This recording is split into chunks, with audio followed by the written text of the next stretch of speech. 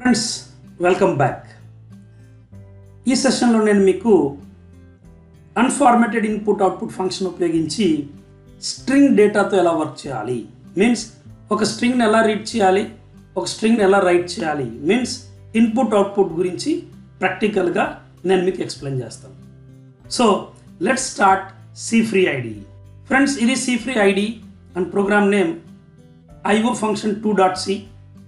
And మీరు ఒక స్ట్రింగ్ని read చేయాలంటే ఫస్ట్ దానికి సంబంధించిన ఒక వేరియబుల్ని డిక్లేర్ చేయండి. Say for example character, and నేను రీడ్ చేయబోయే స్ట్రింగ్ ఏంటంటే ఒక పర్సన్ నేమ్ అనుకోండి. So I will say character name of 20, are you can say 30, are you can say 50. మీ ఇష్టం, మీరు ఏ సైజ్ ఇచ్చినా పర్లేదు. Okay, next print of and say enter your name, are you can say enter a string. Okay, ఎన్నాళ్ళు ఏం చేసేవాళ్ళు అంటే మనం scan of %s, %, of name, ఈ విధంగా నేమ్ని రీడ్ చేసేవాళ్ళం. అండ్ ఈ %s ఫార్మాట్ స్పెసిఫైర్ ఏం చేస్తుందంటే నేమ్ని స్పేస్ లేకుండా సింగిల్ వర్డ్ని మాత్రమే రీడ్ చేస్తుంది. సో అప్పుడు మనం ఇంకొక కొత్త కాన్సెప్ట్ని తెలుసుకున్నాం, అదే percentage carrot /n. Okay, and ఈ విధంగా ఏంటంటే మీరు స్ట్రింగ్ని విత్ స్పేసెస్తో రీడ్ చేయాలంటే ఈ స్కాన్ఎఫ్ని యూజ్ చేసేవారు, మీన్స్ ఈ స్కాన్ఎఫ్లో ఈ ఫార్మాట్ స్పెసిఫైర్ని యూజ్ చేసేవారు. ఓకే, జస్ట్ ఇక్కడ డబుల్ కోట్స్ మిస్ అయింది, ఫైన్.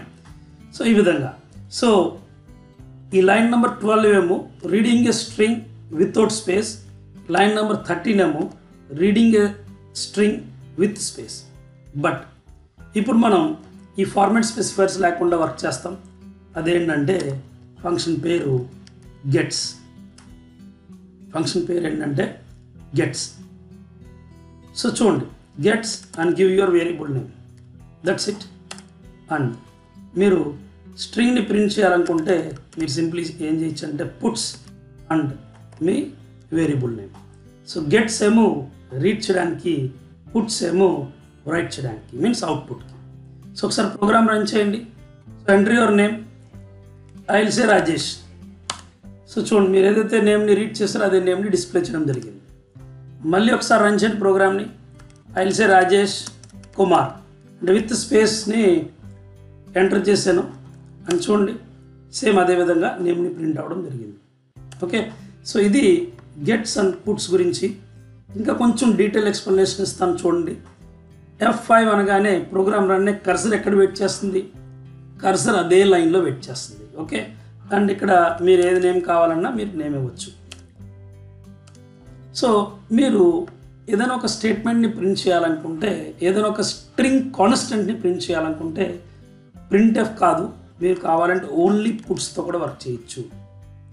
చూడండి, పుట్స్ నేను ఒక స్ట్రింగ్ కాన్స్టెంట్స్ని ప్రింట్ చేస్తున్నాను, గెట్స్ ఉపయోగించి డేటాని రీడ్ చేస్తున్నాను, పుట్స్ ఉపయోగించి వేరియబుల్లో ఉన్న కంటెంట్ని ప్రింట్ చేస్తాను. So F5. సో ప్రింట్ ఎఫ్కి బదులుగా మీరు పుట్స్ యూజ్ చేస్తే మీ కర్సర్ నెక్స్ట్ లైన్లో వెయిట్ చేస్తుంది. చూసారా, కర్సర్ అనేది నెక్స్ట్ లైన్లో వెయిట్ చేసింది. అది ఒక చిన్న డిఫరెన్స్ మీరు గమనించాలి. అండ్ ఇంకొకటి ఏంటంటే, సపోజ్ యువర్ నేమ్ ఈజ్ అంటే ఒక మెసేజ్ని ప్లస్ వేరియబుల్ కంటెంట్ని రెండింటిని కలిపి ప్రింట్ చేయాలంటే పుట్స్ పని చేయదు, దానికి మీరు ప్రింట్ ఎఫ్ యూజ్ చేయాలి. ఫర్ ఎగ్జాంపుల్ చూడండి, print F. So print F తోటి మనం ఖచ్చితంగా ఫార్మాట్ స్పెసిఫైర్ని యూజ్ చేయాలి. అండ్ యువర్ నేమ్ ఈజ్ అని ఇచ్చి ఇక్కడ %s ఇచ్చి డబుల్ కోట్స్ క్లోజ్ చేసి కామా. ఓకే, చూడండి, ఇప్పుడు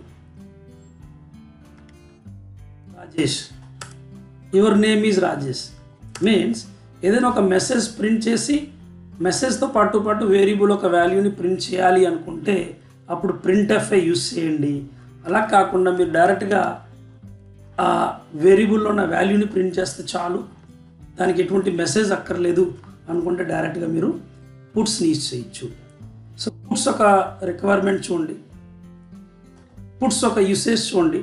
పుట్స్ ఉపయోగించి నేను ఒక స్ట్రింగ్ కాన్స్టెంట్స్ని ప్రింట్ చేస్తాను, అదేవిధంగా పుట్స్ ఉపయోగించి నేను ఒక స్ట్రింగ్ వేరియబుల్లో ఉన్న కంటెంట్ని కూడా ప్రింట్ చేస్తాను. అండ్ గెట్స్ ఉపయోగించి నేను ఆ స్ట్రింగ్ వేరియబుల్లో డేటాని విత్ స్పేస్ రీడ్ చేయొచ్చు, వితౌట్ స్పేస్ కూడా రీడ్ చేయొచ్చు. సో ఇది ఫ్రెండ్స్ పుట్స్ అండ్ గెట్స్ మీద ఒక చిన్న బేసిక్ ఎగ్జాంపుల్. సో రాను ఫ్యూచర్లో మన ప్రోగ్రామ్స్ రాసేటప్పుడు మనం ఇంకా పుట్స్ అండ్ గెట్స్ని కూడా యూస్ చేయొచ్చు. ఓకే ఫ్రెండ్స్, ఈ వీడియో కనుక మీకు నచ్చినట్లయితే ఖచ్చితంగా లైక్ చేసి షేర్ చేయండి. అండ్ ఛానల్ని ఇంకా సబ్స్క్రైబ్ చేయకపోతే ఛానల్ని కూడా వెంటనే సబ్స్క్రైబ్ చేయండి. Okay, so thank you so much. Bye-bye. See you in next video.